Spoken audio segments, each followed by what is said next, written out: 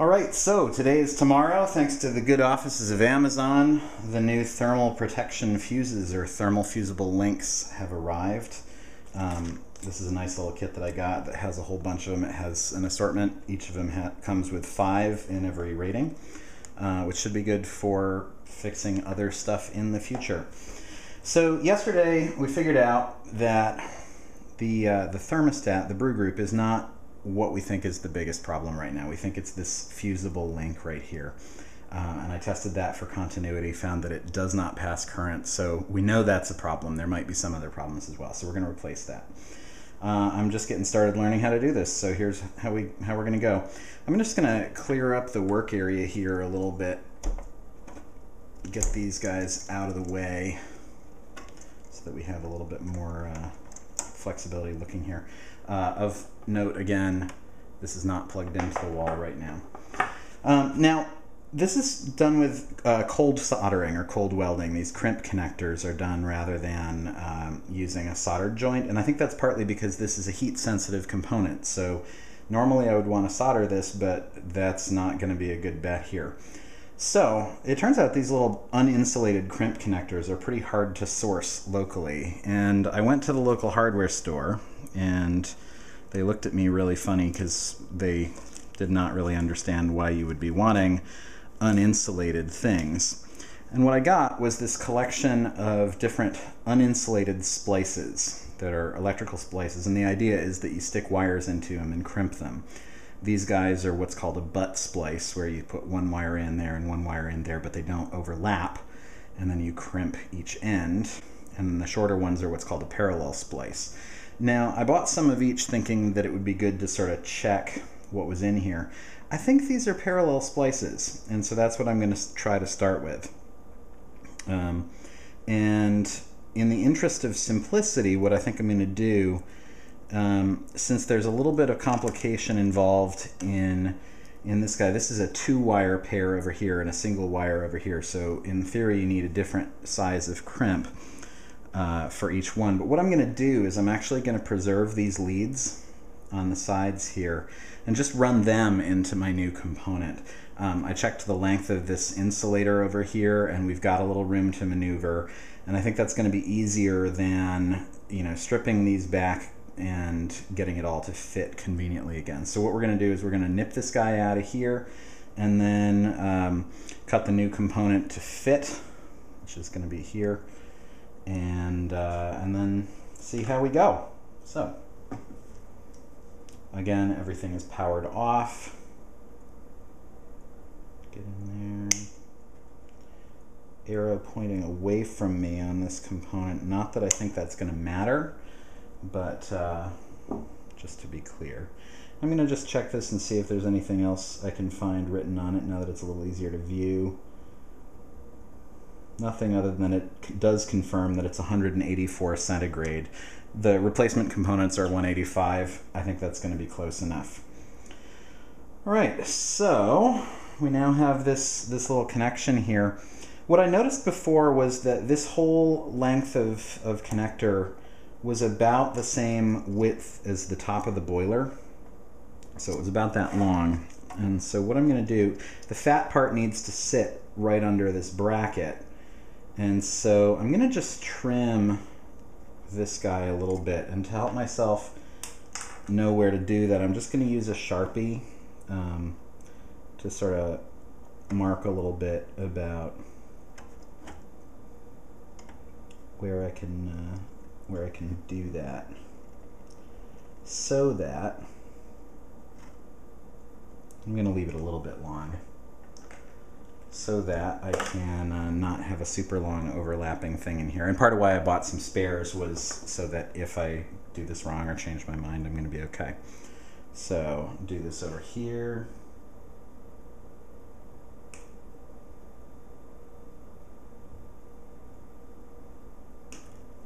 There we go. All right. So I'm thinking that 2 of these should fit within one of the parallel splices. And they do. So This is one of those cases where it would be convenient to have a third hand, but you can see that that's just about the right length there. You take one of these crimp tools, and this is a 1614 crimp here. I'll just check that to be sure. Yeah. So get that lined up here, find the non-insulated one for 16/14. Once that's in, get everything all nice and connected, which is a little bit of a balancing act. And once we're in there, all right, and give it a good old squeeze. And I was taught that you should do these basically as hard as you can, and then move it along. Do the same thing.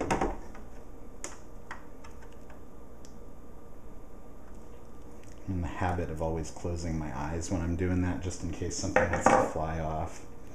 Yeah, that's not working really well, because that's, although that's crimped on there, this is not a positive connection, so I think we need the next size down.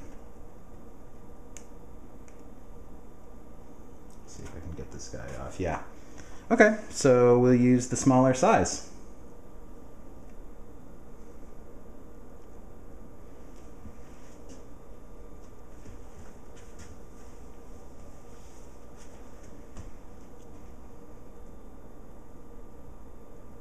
Let's see if I can get that on there.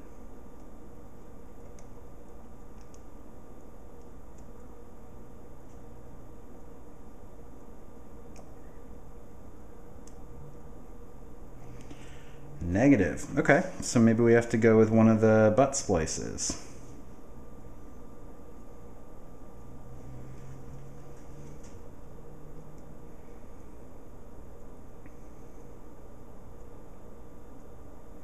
So this, in theory, like it's prevented from going in too far by this crimp in the center here, and then it should be possible to crimp this down and get a positive connection that way. So I'm just going to start with doing this side of this one. All right, we're back in business. Turns out I just wasn't crimping it hard enough and in enough places. But having gotten that on there, that's a good solid connection. So we'll do the same thing on the other side, and we hopefully will be good to go. I'm going to thread this guy on there.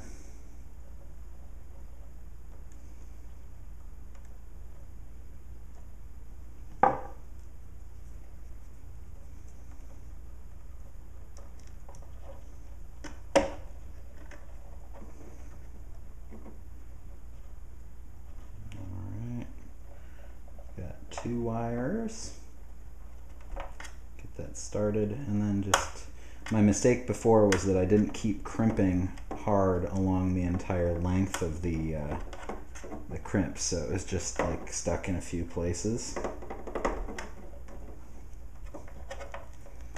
Give that a good firm squeeze all along its length.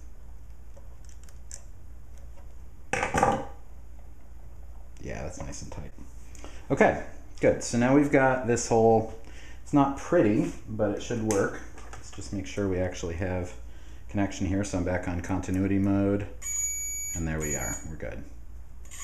Both directions. So, in theory, we get this buttoned all back up and put it back in go mode, and we should be able to make some coffee. So I'm going to thread this back over all of these new splices, which is a whole lot easier than it was to get it off. And I'm just checking to make sure that I'm well overlapping the insulation. I am, so we're good there. All right. Screwdriver. So then we'll just back this bracket back off. And we got to keep the wide part of this thermal fuse well pressed down. So I'm just going to make sure that it's well aligned in there and I can see it, which I can. Hold it with my finger. This doesn't have to be much more than finger tight. Actually, it probably shouldn't be much more than finger tight.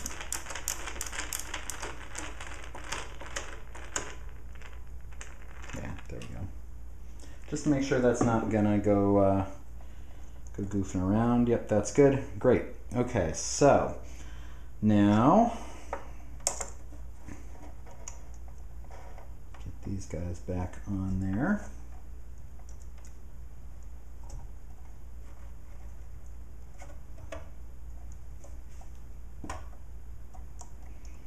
Check all of the connections. We should, at least in theory, be good to go for making some coffee. So, make sure that all of the switches are off.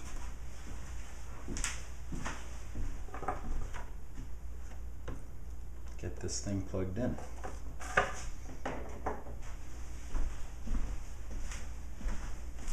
Okay, so here goes power.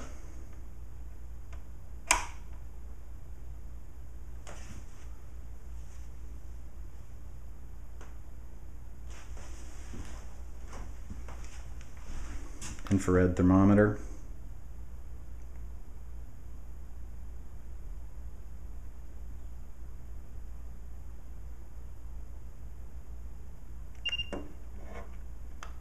We should see this climbing. It's already above ambient, which is good.